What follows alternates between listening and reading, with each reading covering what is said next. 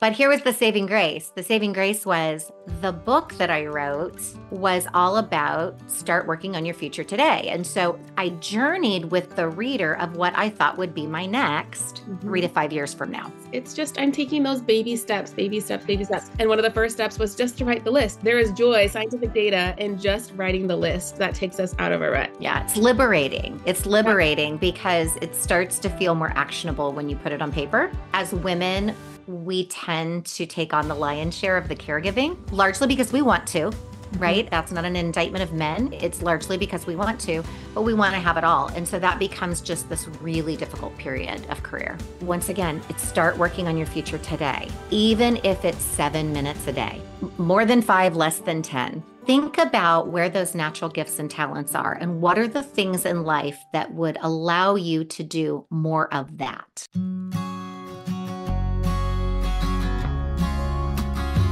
All right, today I have someone amazing, a woman who has had a whole career on her own and is now in her second phase, kind of giving back to what she's learned. So today I have Cynthia Bentzen-Mercer, PhD, mother to 2 adult children now who are ages 31 and 26.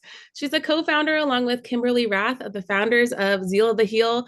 And Cynthia is amazing. She has navigated a career as a chief executive in gaming, hospitality, and healthcare while raising those 2 kids and pursuing an advanced degrees. Cynthia has also experienced all the joys and challenges of trying to have it all, which is exactly what we talk about on this podcast. So it's going to be super great conversation. But really today, what she does is through keynotes, workshops, retreats, and executive coaching, and a new book called Now, Near, Next, Cynthia and Kimberly are inspiring and empowering women to energize self-agency, ignite career intentionality, and actualize your potential. So, Yes. man, that's a firework to start. Thank you so much for having me. It's so exciting to be here. Yes, no, this is so good. And just, I got a little glimpse of your book. I'm so excited to order it right after this because I think everything that you're saying and speaking to is so relevant in 2024. So before we dive into all the nitty gritty, like who do you help? How did you get here? What was your career like? Yeah, wow, that's a big question. Yeah. I'll start with who I help. I help ambitious, overextended professional women to really get through that mid-career restlessness and actualize all of their beautiful gifts and talents. So that's my niche. Yeah. Which is a big audience. I mean, that's a wide range.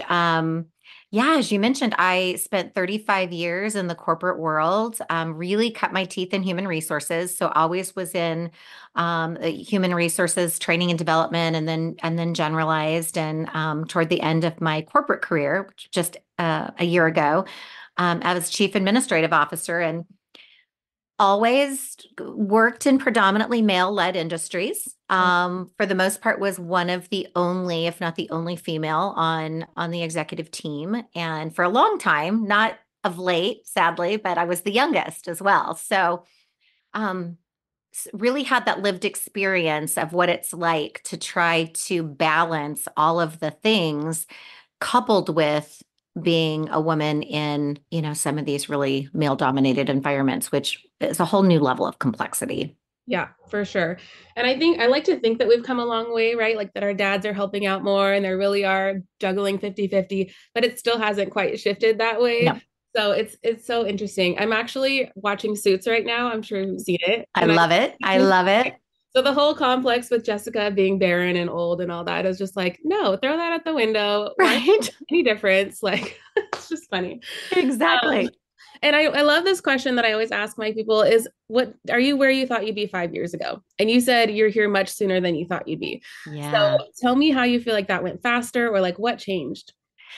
Yeah. So, I had a vision that I would work in my corporate role until late 50s, maybe early 60s. It kind of depended as long as I felt like I was still really contributing and adding value. I was really in my stride. And a couple of years ago, we started to go through a CEO change as part of a normal succession plan that I actually helped build the succession plan starting a decade ago. And I started to get those uncomfy feelings. The little bit of the vibe was, is this going to be a good fit for me under the new leadership? And that's when I decided to write the book because I needed something that was really filling my cup outside of the day to day of the job.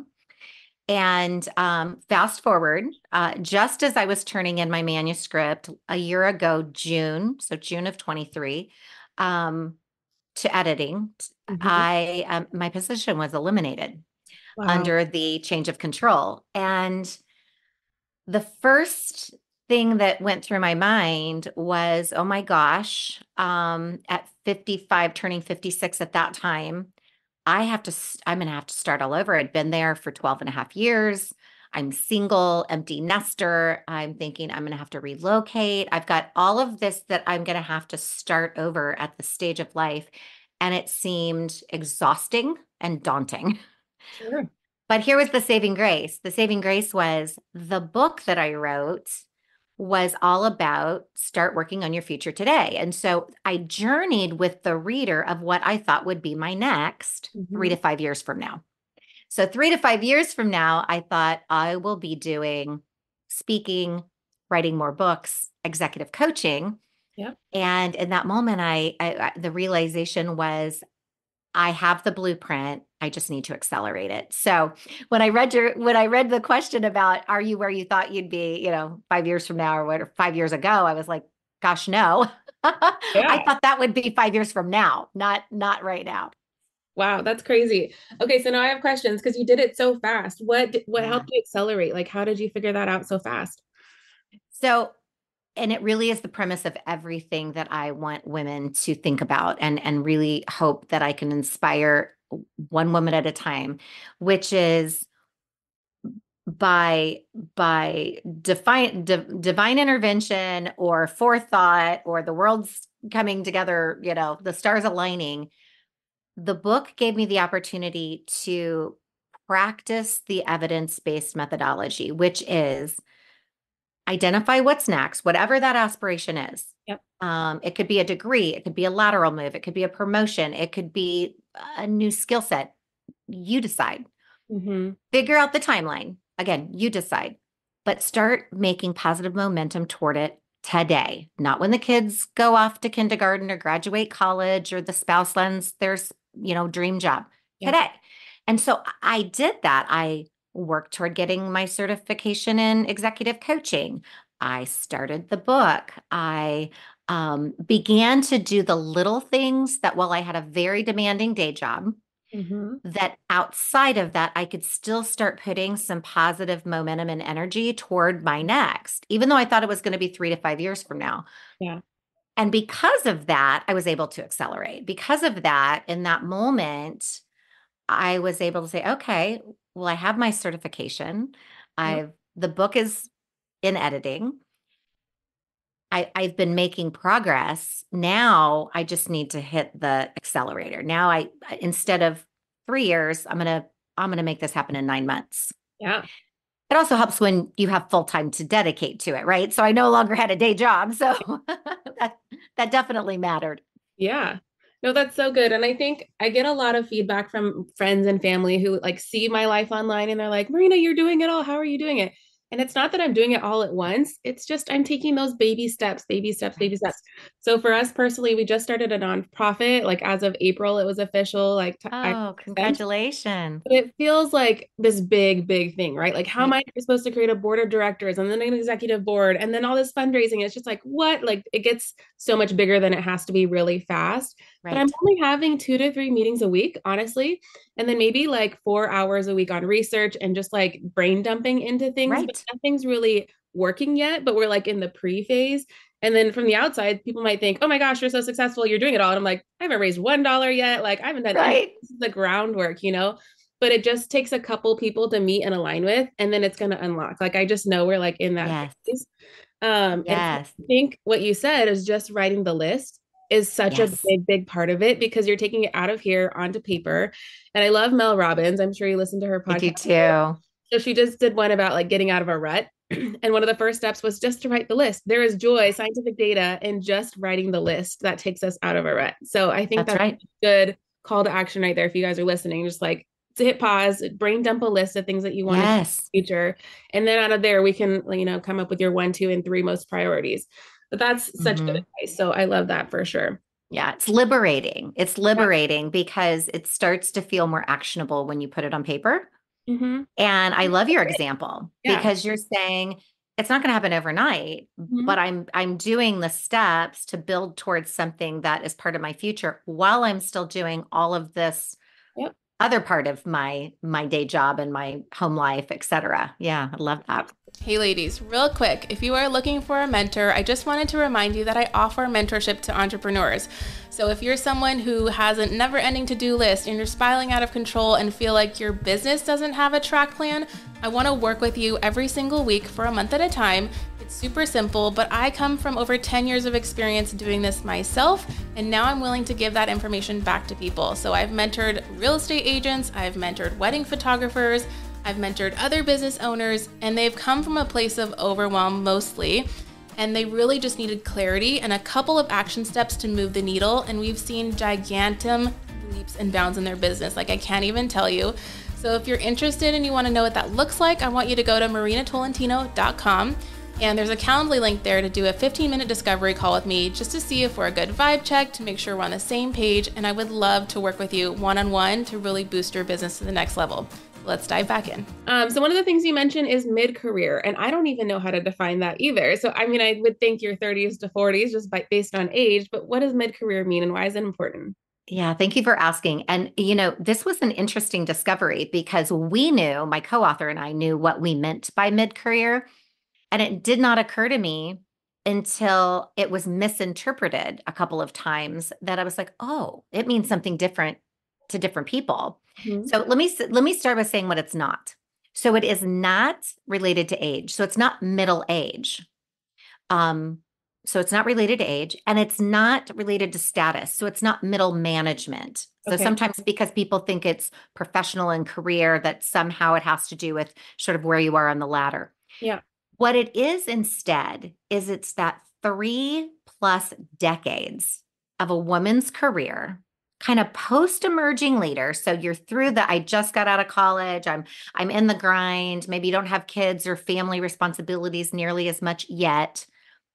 And then around, and we're intentional about not putting an age band on it because it happens at different times for different people. But I would tell you, having had my first child at 26 years old, mid-career for me started at about 26 years old. I graduated college early. I'd already been in the business world for about 6 years. My family started, and I'm still there because it goes until, for women, it's expanding until 60 plus years. Mhm. It's literally not the emerging and not the encore, which Yeah. I think of retirement. We're retiring retirement. So really that encore. But that's 3 to 4 decades where life is complex. Yeah. You're taking care of someone, whether you have children of your own or you're the best auntie in the world, what have you. You perhaps have a spouse or significant other, a partner that you take care of, aging parents, et cetera. As women, we tend to take on the lion's share of the caregiving, largely because we want to, Mhm. right? So that's not an indictment of men. It's largely because we want to, but we want to have it all. And so that becomes just this really difficult period of career. Yeah. And then that's the meat of it, right? That's like when Yes. you're doing it, we're at our peak productivity, we're so ambitious, which means we keep adding more things to our plate because we're like superwoman for some reason in our brain, but not Yes, getting that we're actually human, you know? We have to run exactly. the things. Oh, it's so good. And you bring up a good point too, just about like the children and stuff. So I want to talk about your experience raising kids while having a high performing career. What was that like for you?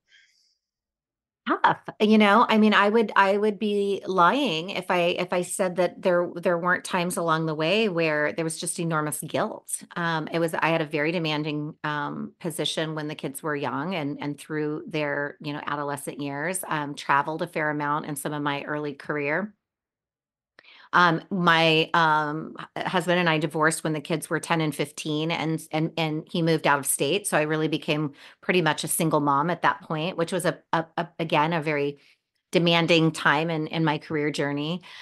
So it wasn't easy. I think a lot of women experience what I did, which is you feel guilty when you're at work and you feel guilty when you're at home and you're not at work.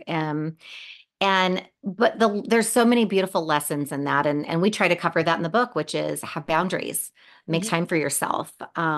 You can't pour from an empty vessel. And so what are you doing for your Yeah. investment in you, et cetera? And so easy to say that. It's so hard when you're in the Mhm. middle of it. But the biggest lesson I think is it's all choice. And when you can turn the narrative from I feel guilty about being on my phone so much, or I feel guilty about traveling over that, special day. Yeah. Two, I made that choice because, and owning that choice because unless it's something that's terribly violating, it's a choice that you've made to provide for your family. It's a choice that you've made to better the future, to to give better for those around you, et cetera. Yeah. And that alone can be very liberating. But I would tell you it was hard. Oh, yeah. Yeah.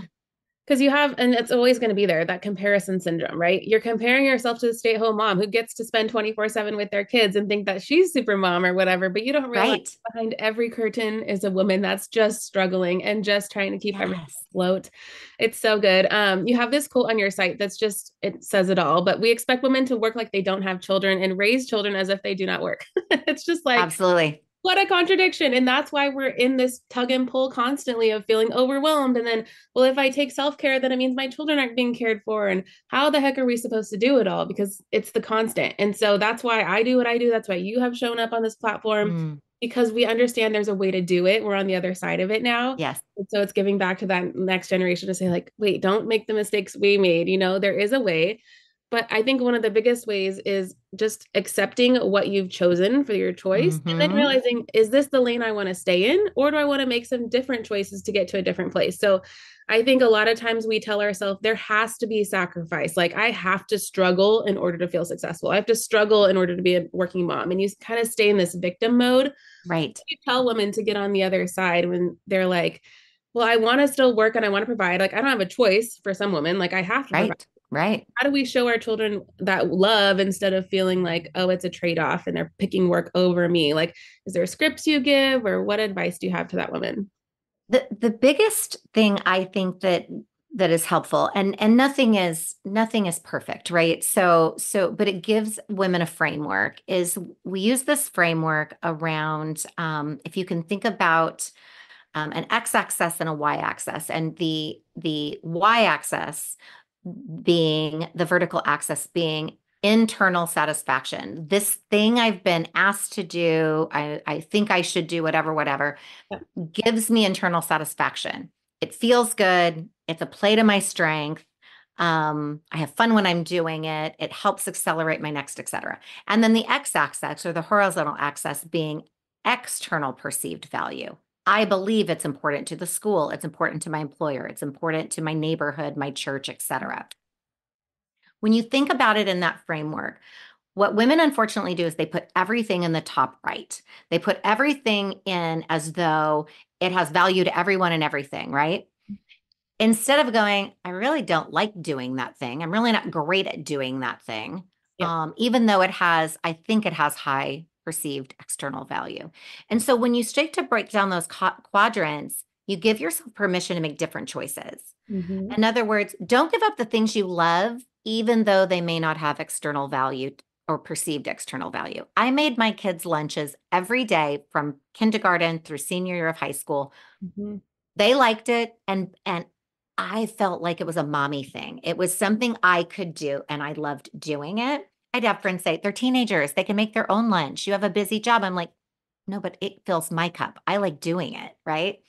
But there's also those bottom right things that, yeah, the school thinks it's important. It's the stay-at-home mom that gets to volunteer in the kids' classroom. I wasn't very good at that.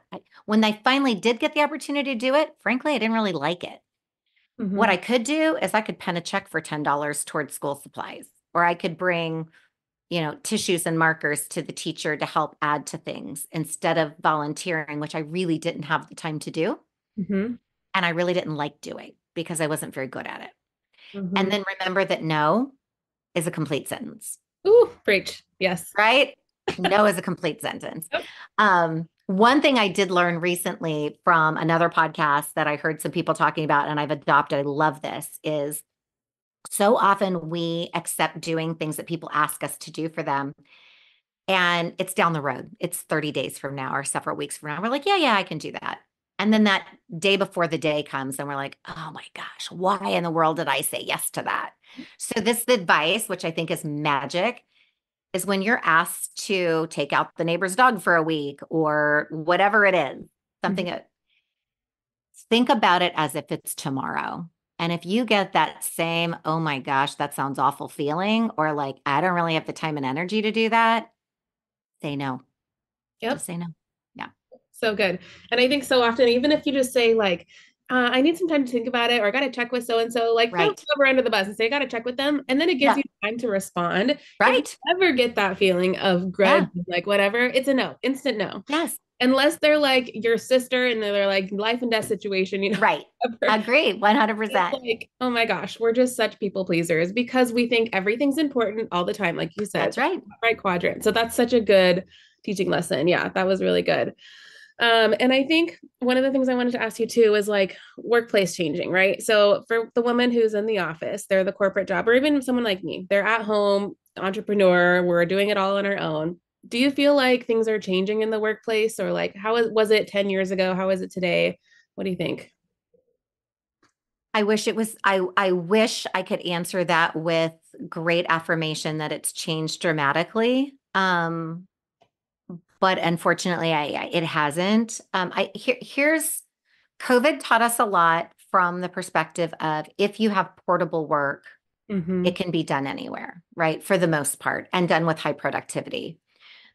The unfortunate thing is the belief in that concept is lagging. Mm-hmm. So when Gartner did research asking supervisors and leaders, pardon me, who they would naturally promote or accelerate in their career, it was the people that were showing up in the office every day because there's this lagging belief that that your drive and your motivation and all Yeah. of those things are somehow tied to showing up in that space on a day-to-day basis.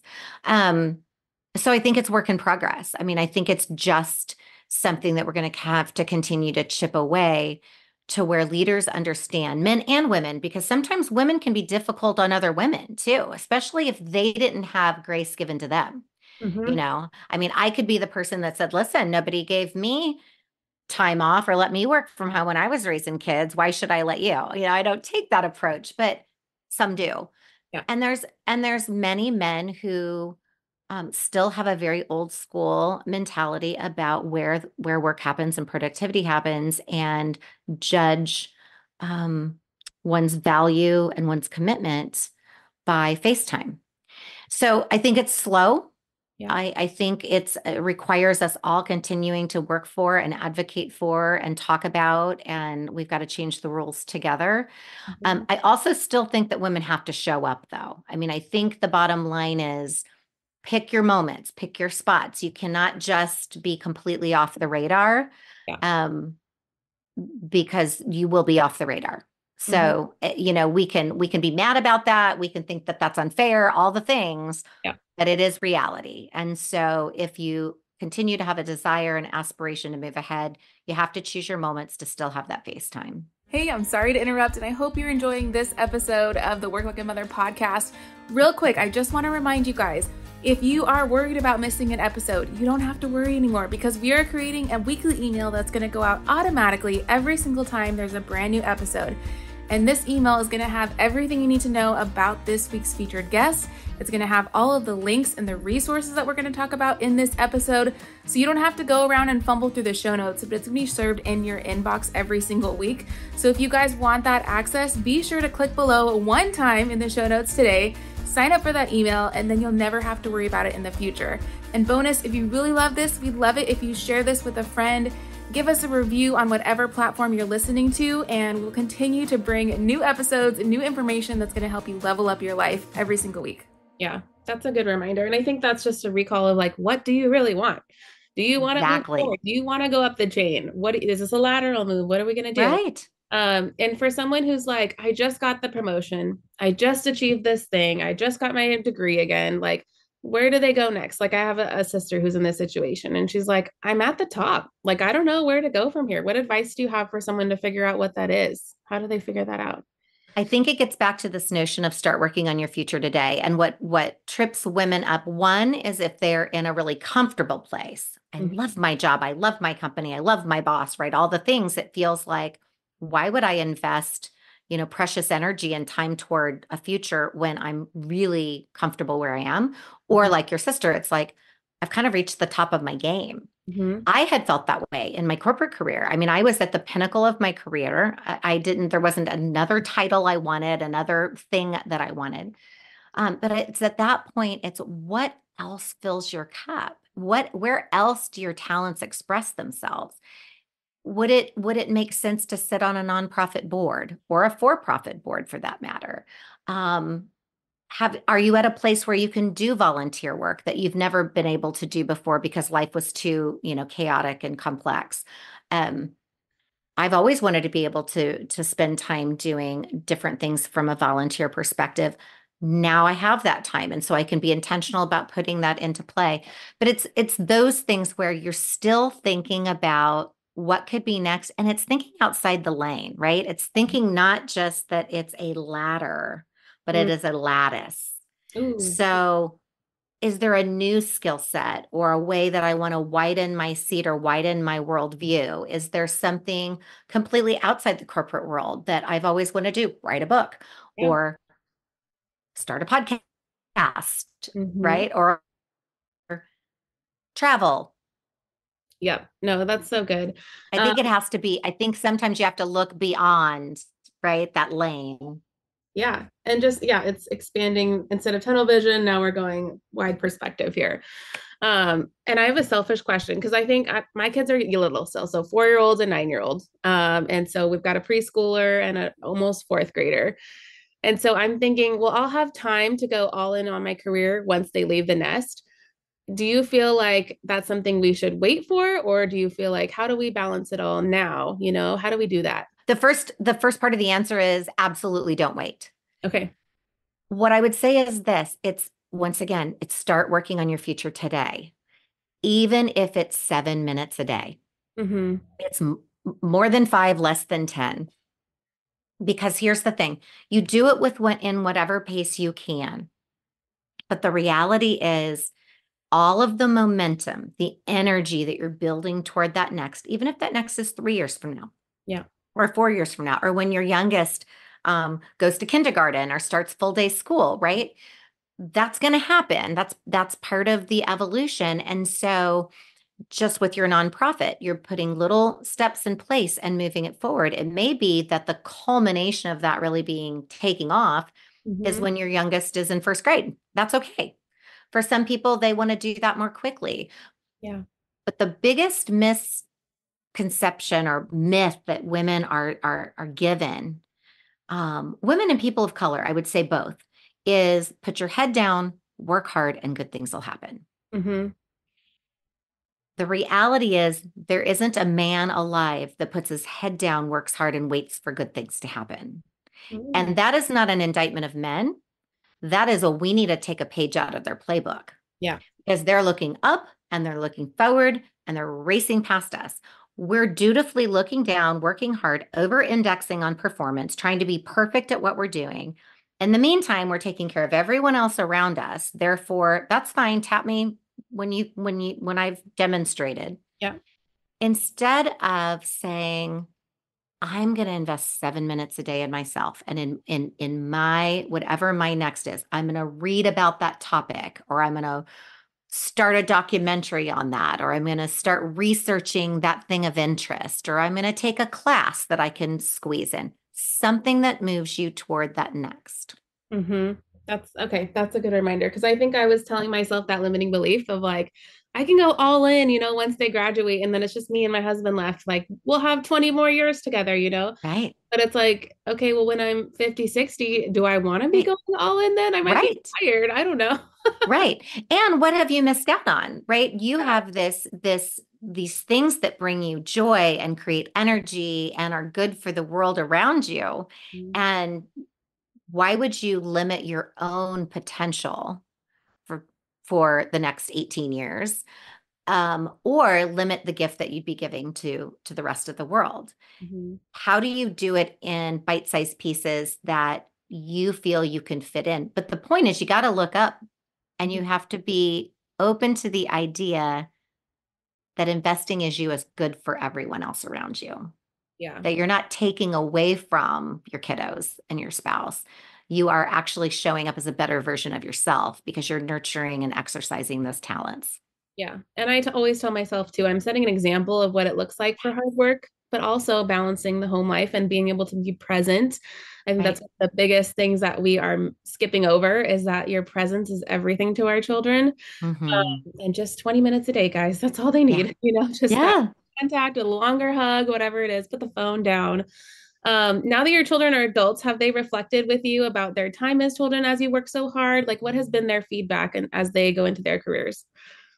Oh, that's a really great question. Nobody's asked me that before. I had a really fun LinkedIn Live with my daughter actually, um, several months ago. And, she's turned 31. She'll be 31, this Wednesday, and has three children of her own. While her full-time role is stay-at-home mom, she has a whole lot of side hustles. So she's very busy, and she's a singer. So she does a lot of musical theater and bands. Um, I think what she loved, first of all, they love to tease me, right? So any opportunity to make fun of what I didn't do well, they're gonna take their shot.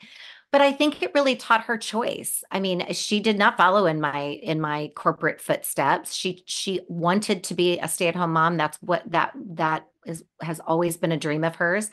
But she also appreciates her independence and her gifts and talents and finds ways to do those things in addition to being a stay-at-home mom. And she has a very supportive spouse. My son too, in my keynotes, I give lots of funny examples of when my kids, really called me out on not being present. Mhm. And those were hard moments, right? When you realize, oh my gosh, that stung. But recently, he and I were texting about something, and he was trying to create something that represented me. And I said, well, what words come to mind? And he said, strong, courageous, a single mom who somehow was able to balance it all. And I was like, oh my goodness. It was so great to hear, um, because it doesn't always feel that way. I think the lesson in that for all of us is we're all doing the best we can with what we've been given. Mhm. And if we're showing up and giving love and attention to the best of our ability to those around us, it speaks for itself. That's what your kids, your spouse, your people around you will remember about you. Not that you were late getting dinner on the table or you forgot to wash their, gym clothes or whatever other thing that happens on the daily basis that makes us feel like somehow we failed. Mm-hmm. No, it's so true. So much of the mundane does get forgotten, and it's Yes. those the consistency, right? The character building, that's what's going to stick with them. That's such a good reminder. Well, this has been so, so good, and I don't want to leave too soon, but what's one thing that you would advise for someone to take action today? They listened to your story, they heard you've got a book now. What do you want them to do after this? I'd love them to buy the book. That would be a great next step. It's available on Amazon and there's a companion guide. You don't have to have the companion guide. You can use a journal or a notebook or anything. What I personally love about the companion guide, and I use it myself, is it literally walks step by step and it creates just this really nice journal that marries with the book as you're going through it. I also tell people to go through the book at their pace. For some people, it's a chapter by chapter and take each one slow, section by section, li- fit it into your life. But really, what I would say, if beyond that self-serving comment, is think about what it is that you do spontaneously, consistently, with excellence that makes your heart sing. Mm, Those are your natural gifts and talents. so So if good. you love selling, or you love communicating, or you love solving puzzles, or you love helping resolve conflict, what are those things that you do spontaneously, consistently with excellence that make your heart sing? Yeah. Start writing those things down. And when you're having those moments of reflection on what's next, think about where those natural gifts and talents are and what are the things in life that would allow you to do more of that. Mhm. Because at the end of the day, that is what's going to make you a fulfilled, vibrant, joyful human to whomever is in your circle. Yeah, that's so good. I want everyone to hit pause and then go take a second, drop that in your notes, because I just feel like you're going to skip it and then forget. That might have been the most important thing to do right now is to just reflect. We need to slow Yeah, the frick down and just like marinate on some things sometimes. that's Like exactly reading a right. book, it's like we'll zoom through it and then we're like, check, I read another book this week. No, no, no, no, no. Right, Did you actually process? Did you marinate on it? Did you go back and right. reflect? Did you highlight? Did you mark things? So good, because you've spent hours and weeks and months on this book, and I think authors don't get the credit that they deserve because it is hard work. So thank you for putting all that Thank love you. into that. No, I'm so excited for people to just do this, get clarity for what they want, and to start to take a little bit of action every single day. I think it can move mountains. Well, thank you. Well, we wrap up every episode with a fun rapid fire. So Okay. ask, what is your Starbucks order if you go to Starbucks? Oh, I'm so boring. I get an Americana, drip, nothing in it. Simple. Okay, love it. Yep. What do you make for dinner if it's last minute? Sweet potato. Okay, I haven't I'm heard that one. single. Yeah, that's totally a meal. What do you do, or what's your favorite go-to department of Target? Do you have a favorite designer? Oh, favorite go-to in Target. Oh gosh, that's a toughie. Probably the activewear, like the workout clothing. And I don't know that I have a favorite, but I do love their yoga pants and sports bras and things like that. It's always so fun. Give me a book or a podcast you'd recommend to our audience and why. Mel Robbins, you mentioned her earlier. I think she has a phenomenal podcast. Gosh, there's so many books. One of the books that is male author, but Adam Grant wrote a book called Think Differently. I think that's what it's called. Think Again, Think Again. And Okay. what I love about that book is it really challenges you to think about things in different and unique ways, not the way you normally systematically show up. I just think it's a really interesting challenge. Ooh, that'd be good. And I know for me, I can really get stuck in like this the mundane again, the Yeah. habits, and like we lose our creativity that way. So it's so good to just snap out of it sometimes. TikTok or Instagram? Instagram. Okay.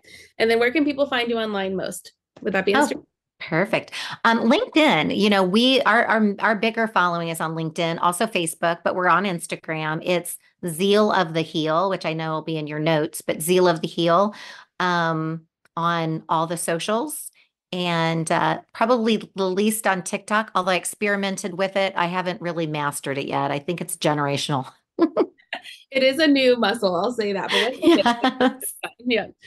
yeah. Well, thank you so much for your time again. Like this was so Oh, good. I'm definitely going to take action. I saw you have a quiz on your website and some other do. things too, so I'm going to go through there and just dive around. But thank you so much. I really appreciate you. Oh, bless you. Thank you so much. It was my pleasure. It was great talking with you. Thank you.